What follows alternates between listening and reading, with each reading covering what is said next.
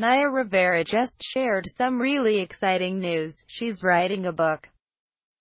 The 28-year-old expectant Devious Maids actress shared the news on Twitter on Saturday morning, June 6th.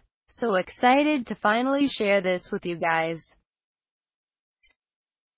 Titled, Sorry Not Sorry, Dreams, Mistakes, and Growing Up.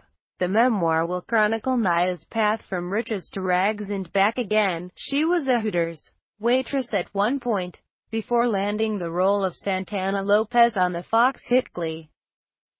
Tarcher Books, an imprint of Penguin, shared in a statement that the book will offer candid thoughts on topics ranging from dating to the challenges of being mixed race in Hollywood. Naya's memoir will hit shelves in 2016.